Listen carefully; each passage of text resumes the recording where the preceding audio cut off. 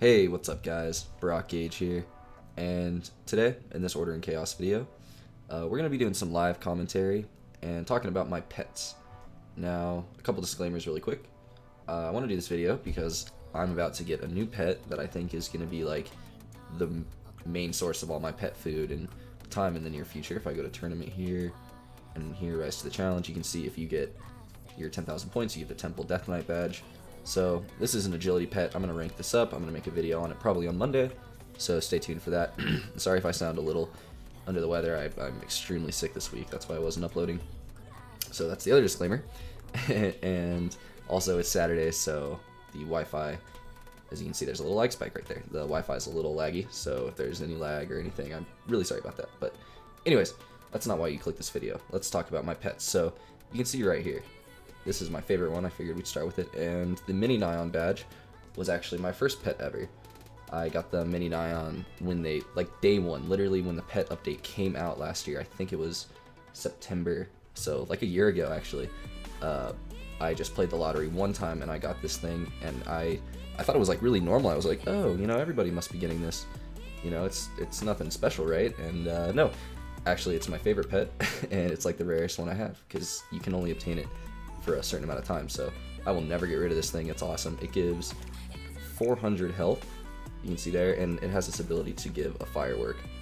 So while it's not necessarily that helpful in combat, it is kind of cool to just open my bag and be like, oh cool, here's a firework. Let me see if I can find one really quick. My bag is full, so I don't have one right now. I'll edit one in so you guys can see what that looks like.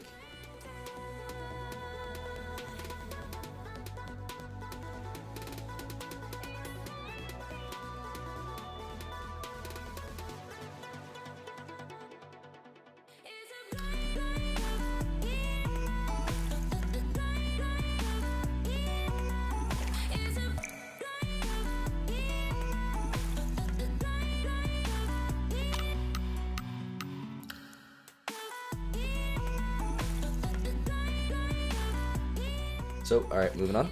Let's go to the next pet, which is the Vibrant Ancient Tree. And I got this actually on the 4th of July this year. I have a whole video about it.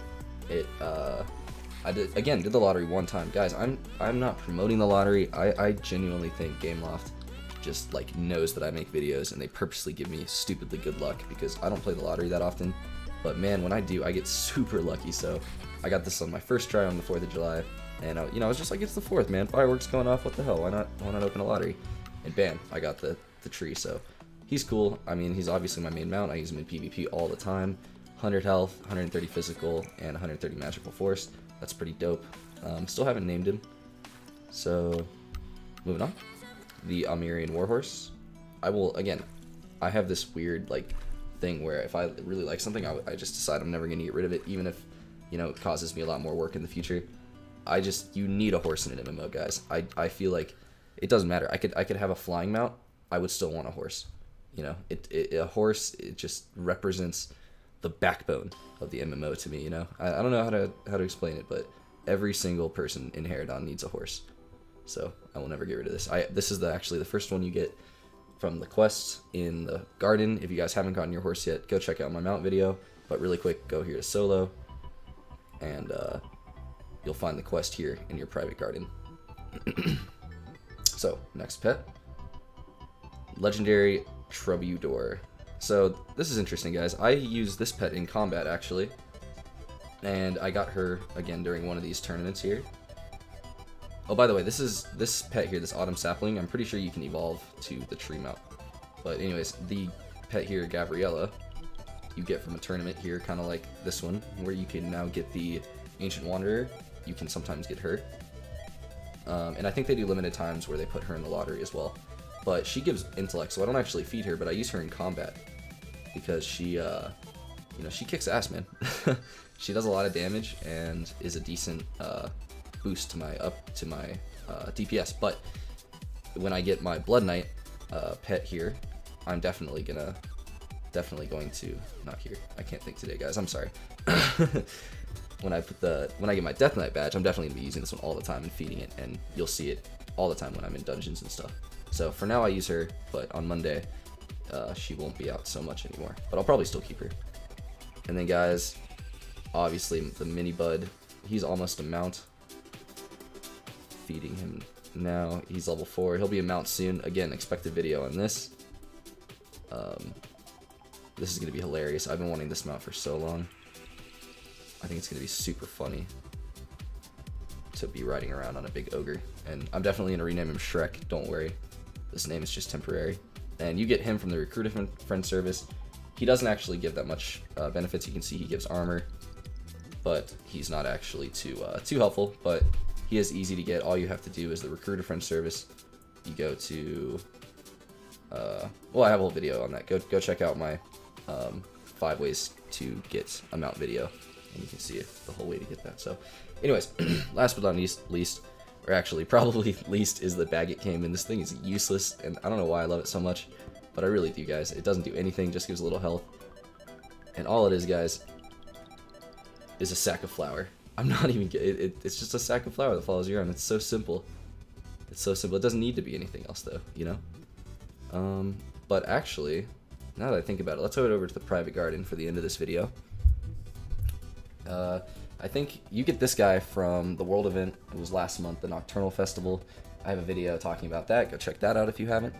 And I got pretty lucky on him. I only filled up my garden full of seeds maybe twice.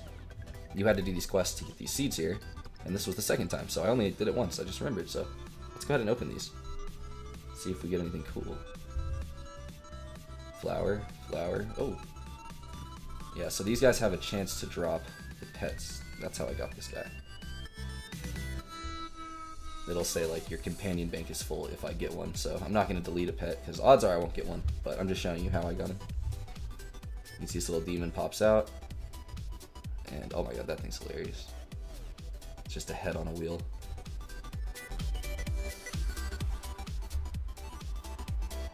My bag is full. Uh-oh. Let's just delete some crap. I'm not a PvP pro, so I don't need one of those. Potions for level 1. I need that for my heritage weapon. More potions I don't need. Alright. 3 should be enough. For that rice. I really need that rice. And more rice. Alright, so we might not have gotten a companion, but we got plenty of rice. So we're set there. So yeah, guys, those are my companions. My favorite one is definitely my little mini Nyan, because man, I got this thing like day 1. It's just OG. It's been with me for literally since they released the pet update. I mean, that morning before I went to my class, I did a lottery and I got it, and it's been with me ever since, so I'll never get rid of it, even though this thing is probably the most useful. But anyways, guys, hopefully you guys understand my pets a little bit more. Stay tuned for my video talking about my new Death Knight pet, which will be here probably on Monday or Tuesday. And if you liked, please give me a like and a sub. I don't have to tell you guys that. But anyways, guys, as usual, hope you enjoyed. My name's Brock Gage, and I'll see you guys in the next one.